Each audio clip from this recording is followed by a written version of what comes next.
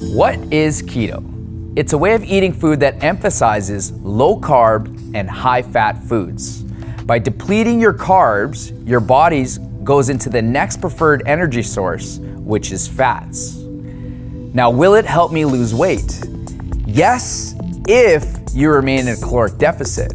One of the biggest problems with keto is a lot of people think because they're eating high fat foods that they can eat as much as they want. And so they put themselves into a surplus, making you gain weight and fat. Will it help me burn more fat? Well, the first stage of keto, it's gonna help you to use your fats as fuel and energy. During rest, because of your blood sugars or carbohydrates are low, it's going to use fat as fuel for when you're walking around, sleeping, just slow daily activities.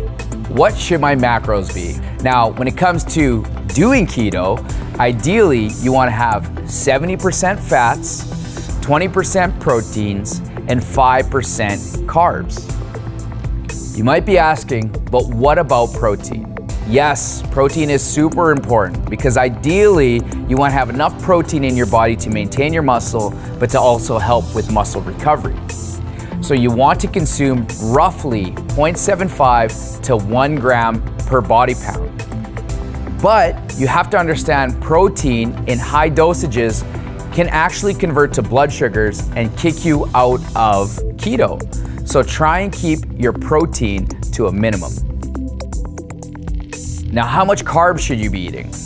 Well, the research is showing that it's recommended that you have a net carbohydrate intake under 50 grams per day. Now that's 50 net grams per day. Now when I say net carbs, what we want to do is eliminate your fiber from your total carbohydrate intake because fiber doesn't digest like a normal carbs. So you would take your total grams of carbs and you would subtract your total grams of fiber. So if you had 50 grams of carbohydrates, but then 10 of them were fiber, you would go 50 minus 10, which gives you 40 grams. Now let me give you a basic example of macros that you could be using in MyFitnessPal. So if you're roughly 150 pounds and your goal is to consume 3,000 calories, yes, that's a lot of calories for you guys, but I just based it around what I am.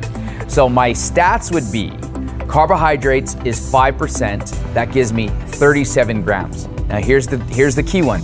Protein is 20% because that gives me 150 grams of protein. And then fats are 75%, so that's 250 grams of fats. Now you might be wondering, how long does it take to get into keto? Now it usually takes, if you're in true keto, where you're under 50 grams and you've been on it consistently, it'll take you roughly 2 to 4 days, maybe longer depending on how much carb dependent you are. So the more you've been eating carbs throughout the past, the more your body relies on it and the slower it's gonna take for you to kick into keto. But typically 2 to 4 days. Now how do you know if you're in keto? They have these keto strips that you can buy. You would actually pee on it midstream and then you would match it up to the keto strip and see if you're actually in keto. Another sign is that you would have what's called keto breath. So you might have a metal taste in your mouth. You might have short-term fatigue. In fact, if you're just starting keto and you rely a lot on carbohydrates, you're probably gonna feel some major fatigue, at least in the first 2 to 3 days. Now, one of the benefits of keto actually is that you're going to have increased focus and you're gonna have better mental clarity.